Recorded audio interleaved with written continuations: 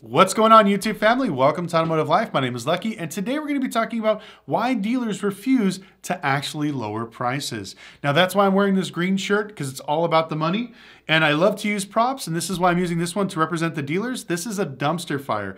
Dealerships are in very big trouble because they can't move cars, and I'm going to show you how banks putting pressure on dealerships are going to help lower the price of the cars. So if you're thinking about buying a car, do not buy anything until you watch this video. So when you're driving by a dealership, I want you to know that most of the dealers do not actually own the cars that are on their lot. A lot of these things are actually on a line of credit, which is called a floor plan or a flooring line. These cost dealers hundreds of thousands, if not millions of dollars every single year. And I'm going to show you how this is actually going to put pressure on dealers to lower prices and how some dealers refuse to do this, and this is why they're going out of business. So when you see all the cars on their lot, just think in your head that every single car costs them a monthly payment. So if there's 30 cars at a small independent lot, or there's 600 cars at a big franchise store, each one of those cars is costing them money every single month, and we're going to give you a breakdown on why this is going to help you get a better deal. Now, when you're buying a car, it's all about the time. Time is the most crucial thing when it comes to the floor lines. So let's say this is August 1st. Dealers still think that the market is great, everything is good, so I'm out looking for a nice luxury vehicle, and I found this beautiful G-Wagon in Miami, Florida. So I bid on this thing and I win it. So August 1st, like I said, the clock starts, I purchased this car. So I bought this car for, let's say, $10,000, just to keep nice round even numbers. So let's put 10 grand on there. Now, the second you buy it, you're gonna have what's called an auction fee because it costs money to actually buy this thing at auction. So let's just put $500 on top of there for your auction fee. Also, when you purchase this on your flooring line, they actually charge you a fee to put this on your line of credit. So if you're a regular person, just imagine that every time you swipe your credit card, even if you're buying $1 soda, they charge you $5 to add that onto your credit. That's how flooring lines work. So let's just put another $200 on here for a flooring costs. Now, to get this car from Miami to Vegas, so this way I can get it fixed and serviced, is another $500. And it's gonna take them about anywhere from a week and a half to 2 weeks to get it shipped to my door. So let's put another $500. And as you can see, we're already over $1,000 and the car hasn't even left the auction lot yet. So let's fast forward 2 weeks and the car finally makes it to Vegas. Now, the first thing us dealers do is we inspect the vehicle. We do recon. We want to make sure that everything is great so this way we can get the most amount of money for it. Now, August 1st, this car was valued at anywhere from $15,000 to $17,000. So in our heads, we're going to be like, all right, we want to make $5,000 clear. So let's go ahead and put $1,000 in recon. We're going to change, the tires, we're gonna do some paint work, some service work. So let's put another $1,000 on there. So this way we know that we're gonna make probably close to $5,000 free and clear. Now, after the recon work, it's been another 2 weeks. So it's officially been in our possession for 30 days. So now what happens? We have to pay our monthly curtailment fee for August. This is a kind of a weird way they pay it. Not only do you pay interest and fees, but you have what's called a principal pay down. Now this could be anywhere from 5 to 20%. But just to make this simple, we're gonna put $300 just for fees and interest and stuff. So we're gonna put that right here. Now the reason why they have principal pay downs is to help the dealers keep paying this car down, so if they gotta take it to auction later, they're not upside down, and you're gonna see how this is gonna play a crucial role and how dealers are getting themselves in trouble. So, all right, so now it's officially the first day of September and it's on the lot. So we're ready to sell it.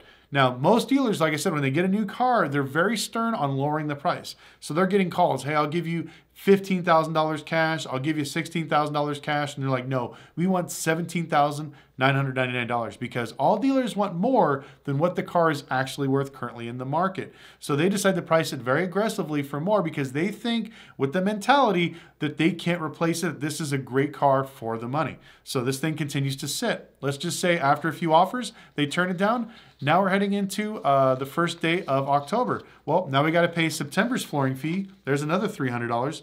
And also, when you keep these cars on your lot, you have to wash and put gas. So let's just put another $100 on there just for fun. Once again, another 30 days go by. Remember, the book value is dropping because the days of the pandemic of cars actually going up in value are over. So now, remember, 60 days ago, this car was worth probably anywhere from $16,000 to $17,000.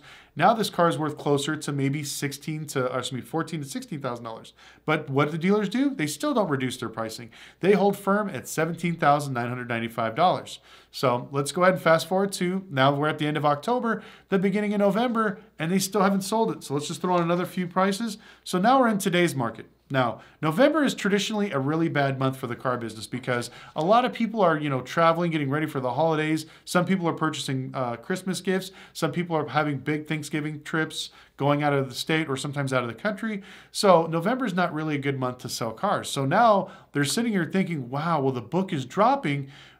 Should we lower the price? And so they run the book and they find out that the car now is worth $13,000 to $15,000.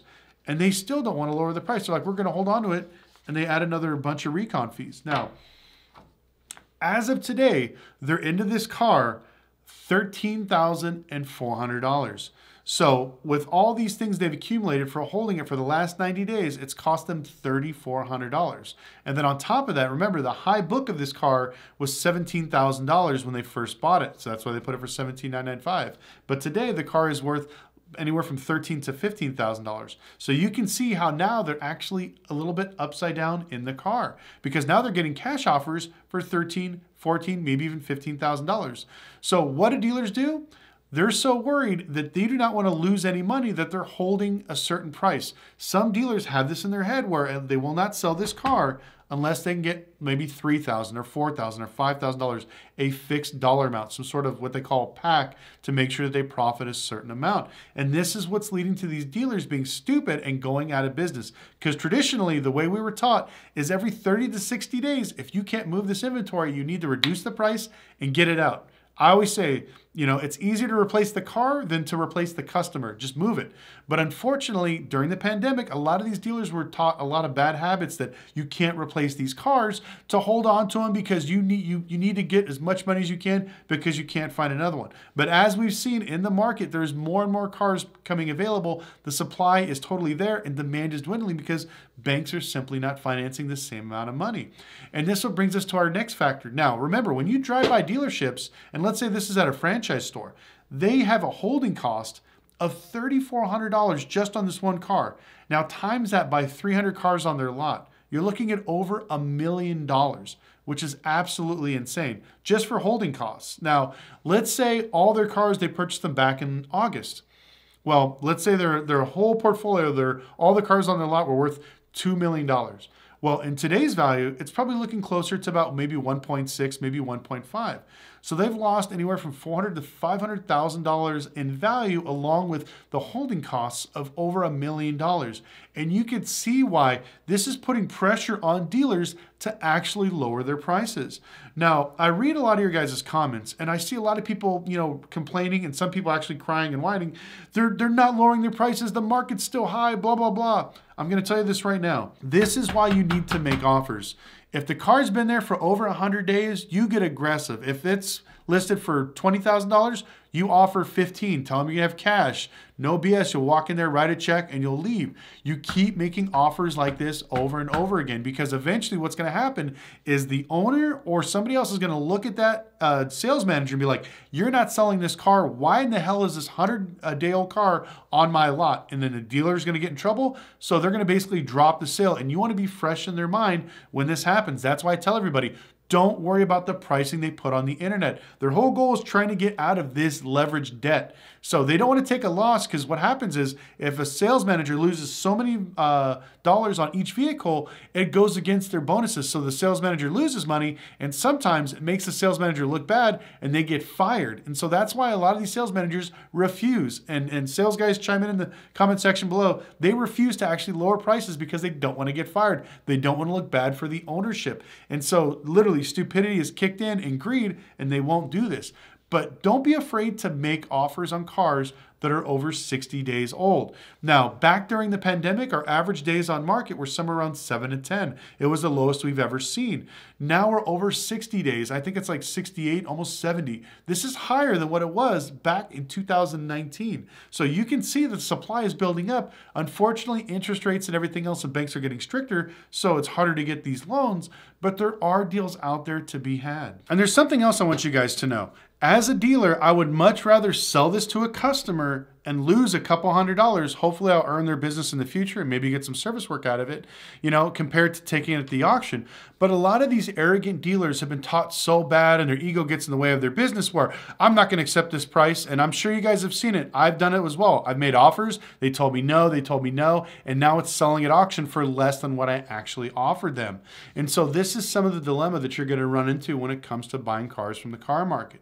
Now, unfortunately, as we're watching the market go down and we see dealers doing dumb shit like this, we're watching, it's called musical chairs. Basically, sales managers are getting fired. They're all getting up, moving one dealership over and sitting back down. And the new sales manager is going to clean up all the old sales managers' BS, which is the exact same thing. They're going to start selling all these older cars. But we've seen this in a few markets, but not all the way across the United States. So that's why I'm telling you guys right now, if you're looking at buying a car, please be patient because the dominoes have already started to fall. You could see how people are just not buying cars. You can see on the news now, they're talking about how people are lowering prices. If you're looking at EVs, used EV sales are collapsing. Like, it's awful. I've seen people lose 30-40% of their vehicle value on some of these used EVs. If you want to buy a new EV, they're just sitting there on the lot. Go ahead and make an offer. Now, you can watch and buy these things and probably get great deals, but also the regular used car market is not going to slow down as much. I hate everybody saying, there's a crash, there's a crash. The market is going to slowly correct itself.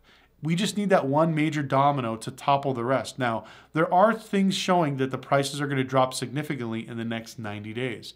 With higher interest rates, lack of sales, and lack of demand, all these things basically say, hey, let's lower the prices. Also, dealers are going to have to come to grips with what I just showed you. They're going to have to basically say, you know what?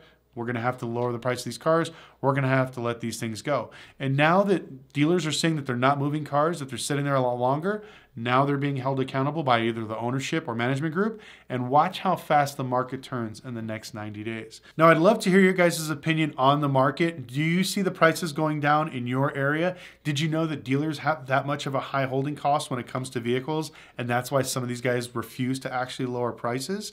You know, in Vegas, we've seen new cars actually selling for under MSRP. I've seen a lot of used car dealers lower prices, but unfortunately, I've seen a lot of used car dealers go out of business because they refuse to lower prices. And eventually these flooring companies, these lines of credit will come. And if you don't sell their cars and you don't make the payments, they basically take all the cars off your lot and you're out of business. I did a video about maybe 2 months ago talking about how my dealership, I was going to start a new one in Vegas, winded up not getting approved by the city and state. Broke my heart. It was a great spot. It was 2 acres, but I couldn't find anything like that. Well, now, since I've made that video, in those short 2 months, about 10 dealers have gone out of business here in Vegas. So there's a lot of areas that I'm probably going to look at to hopefully get a new dealership going. So this way we can either start selling cars to the public, we can do some sales training. So if you want to fly down to Vegas, learn how to buy and sell and work on cars, that was my whole goal with this project. I kind of put it off because there was nothing there, but I didn't think that it would happen this quick. And as I watch these flooring companies shut down these dealerships and these dealerships go out of business because they can't sell cars, this is proof that the market is going in a, you say a right direction, I say wrong direction. The market's going to correct itself and get back to where it was before. Now, will prices be as low as they were back in 2019? Probably not.